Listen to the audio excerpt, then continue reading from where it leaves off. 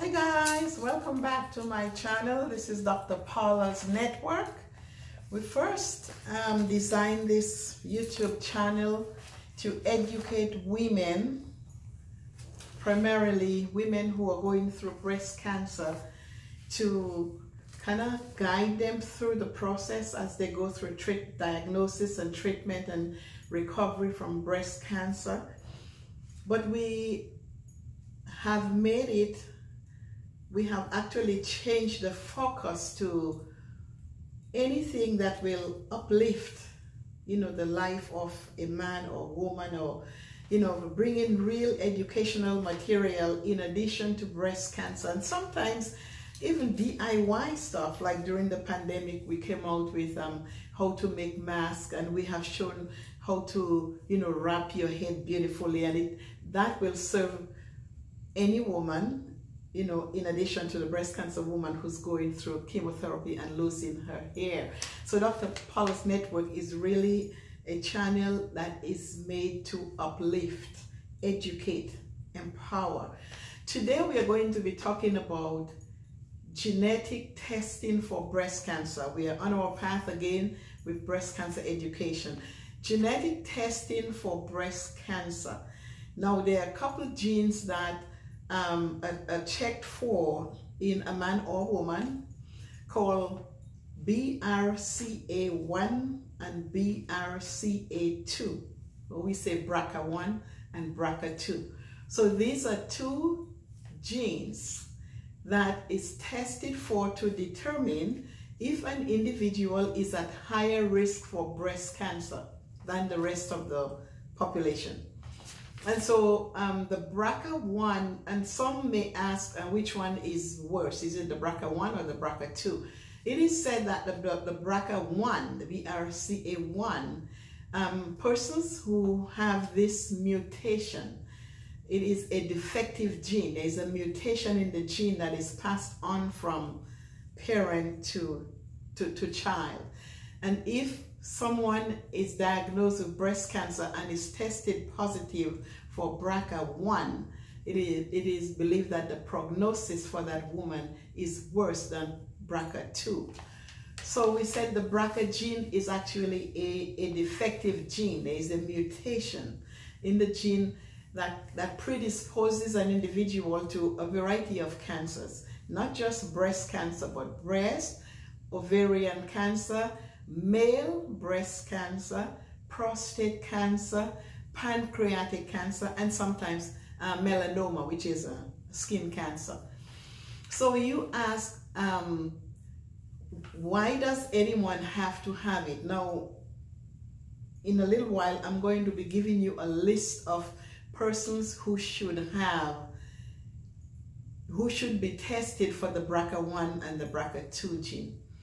But for now, let's talk about other aspects of that BRCA testing. So when an individual is diagnosed with breast cancer, it is recommended that this person be tested, whether it's a man or a woman, be tested for this defective gene, the BRCA1 and the BRCA2. And the reason for doing that is to determine whether the offsprings of that individual has a chance or is at risk for coming down with cancer. And some people ask, if I have the BRCA1 or the BRCA2, what should I do?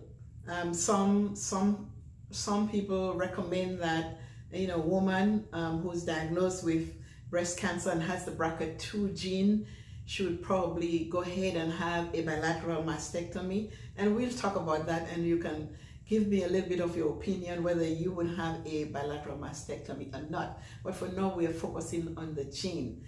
So this is one of the reasons why it's done. You want to determine whether offsprings and also the siblings, because when a woman is diagnosed with breast cancer, if you have a sister or an auntie or a mom who has been tested positive, you want to know whether you have that gene yourself. If your sister has it, it means your mom passed it on to your offsprings. And so you may have it, your siblings may have it, man and woman alike, because it's passed down to men as well. at what age should you really test for this BRCA1 and 2? And legally, any woman at the age of 18, legally, the legal age, can be tested for that BRCA gene. But ideally, it is recommended that a woman or man be tested in the late 20s or late 30s, because this is the time when it is manifested. So you probably want to wait, you know, a little later than 18 to get tested for the BRCA1 and 2. How much does that test cost? Well, you know, some insurance companies will actually cover the lab tests, right? So when you go to your physician and you whether you were diagnosed with breast cancer or your sister is diagnosed with breast cancer and you want to have the test done, actually it is recommended that you would first do genetic counseling. So you see a genetic counselor, because you want them to explain to you what happens if I am tested positive for that gene. What steps should you take? What is the implication? What does it mean?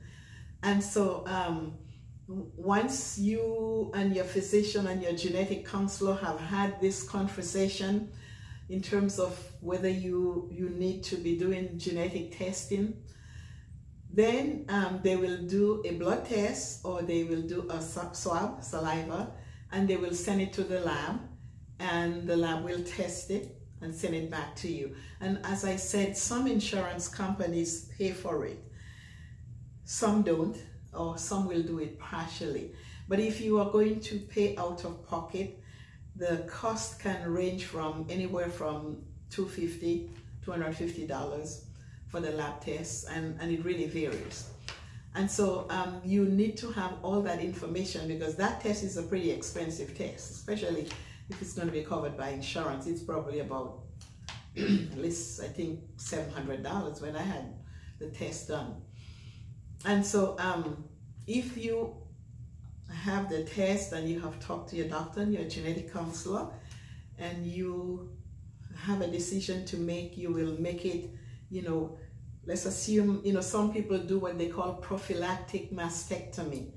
One of the movie actresses, I think, can't remember her name, but her mom had breast cancer and she was tested positive for the BRCA gene, and she went ahead and had bilateral mastectomy. But that's a decision you would have to make. You would have to have that discussion not only with your doctor, but if you're married, with your husband and with your parents, you know, your siblings, a family. It's a family conversation that you need to be having. And hopefully you have been through the counselor, and you're informed that whatever decision you have decided to make, that you will be making an informed decision to have what we call a prophylactic mastectomy. Prophylactic meaning you are removing your breast ahead of coming down with breast cancer. So before you do that, you want to have that conversation. You want to make sure, once you go ahead and have your breast removed, that you are informed and this is exactly what you wanted to do. So let's talk about other questions that have been asked is, can your dad pass the gene down to your siblings? Well, of course, if the dad can acquire the gene from his parents, it means he can pass it down to his offspring. So it's really a family affair. And other people ask, can this gene jump from one generation to another? So they're saying, if your grandmother has it and your mom does not have it, can you get it? It doesn't jump generations. It's passed down from generation to generation. However, there about 20% of persons who are diagnosed, 10 to 20%, who are diagnosed with breast cancer who actually has no history of the BRCA in the family. So, of course, there are many reasons why breast cancer develops, not just through genetic reasons, but other reasons like lifestyle, like diet and obesity and exposure to environmental and other issues, right? So let's talk about who needs to be tested for the BRCA gene? We said if your mother tests positive, you probably want to go ahead and know whether you have it. And if your sister tests positive, you want to know whether you have the defective gene as well. So I have my cheat sheet, and I have a whole list of who needs to be tested. So I'm going to be using my cheat sheet to go down the list, okay? First, you want to know if the person has a history of breast cancer and it was diagnosed before age 45. Now, you know, a lot of young women are actually coming down with breast cancer at the age of 20 plus, 29, 30.